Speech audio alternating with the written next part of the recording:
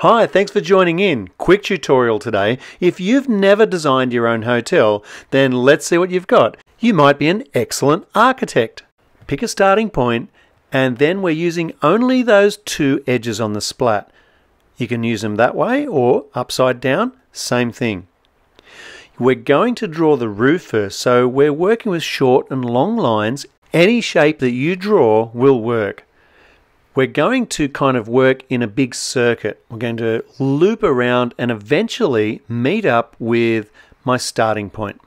So I'm going to go left, right, left, long and short. Let's go out and across, back in towards the center, and then I'm working now towards my starting point and finish that up. Cool. Now we're going to draw equal length lines. From that little blip, let's go down. So I'm using this edge of the splat, except where it runs into a line there, of course, and that one's going to be a bit shorter as well, but these ones that are in front are the full length. That means that all we have to do at the end to complete this hotel is join all the bottoms up. So I'll be copying those lines automatically when I join all the ends. So let's grab a ruler and connect all those. That one's a bit tricky, but if I copy that angle there, that works out. That's looking really good. To make the levels in your building, the floors all look even, you might want to use a ruler and a thin line, bounce those around the corner. Of course, you could have a different design in the front of yours. I'm erasing this corner and I'm using in between those two little blips, I'm using 1/4 of the ellipse and I'm rounding the front of the building.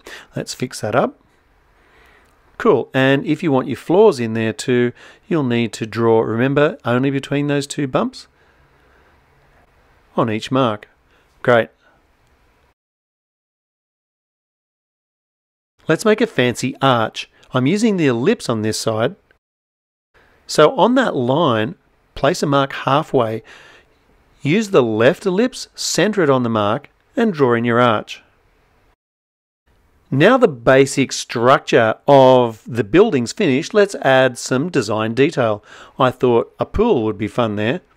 I especially like the little ladders, give it away as probably a swimming pool, plus some colour later.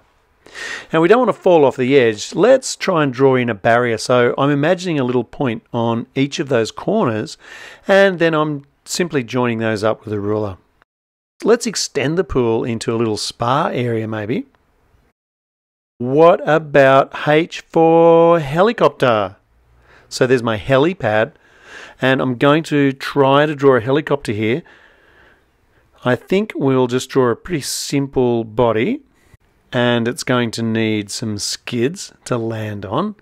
I think using the ellipse for the rotor blades works well. The tail needs to be a little bit shorter. Oh, it looks like a good helicopter. Now I'm drawing in the right and left isometric angles, and I'm using those to look like a city block. So this hotel is going to take up the whole city block. So I'm bouncing that isometric line backwards again. I'm erasing this corner of the hotel because I'm about to draw a big letter. You could draw the letter of your name on here. Let's go with a letter T. Now I'm thickening up the lines, a little line each side, and at the bottom will be isometric. Once you've outlined your letter, then on the left isometric angle from all of these corners, we're just going to pop a line back. All the same length, and then join them up. Awesome. Now, what else can we add on top? How about some day beds beside the pool, and a tennis wall to hit the ball against. And behind the tennis wall, what could we do? How about a garden? What would you design on the top of your hotel? You can create anything from your imagination. What about an amusement center, a push bike racing circuit, go-karts, goodness knows. How about a rooftop open-air concert area for teenagers to enjoy their favourite bands? Let's see, don't ask the adults because the adults will say something boring like a cooling tower for the air conditioning, and on top of that a communications tower to hold all the aerials and things like that.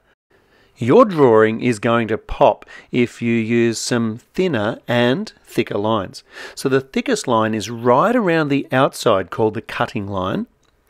So I'm neatly working my way all the way around. Now there's also another place that you have a cutting line, and that is if an object is overlapping, like the T there has air behind it, has a distance before it gets to the building, so it gets its own cutting line. Same with these two edges of the pool, because they're overlapping in front of the water. Now that you know how to draw one hotel, you have the skills to be able to draw hundreds of different designs. Hopefully you'll be part of the team developing our smart cities of the future. If you're able to, hit that thumbs up and subscribe to this channel, and I will see you for some more drawing next time. Thanks everyone, I'm Glenn, bye for now.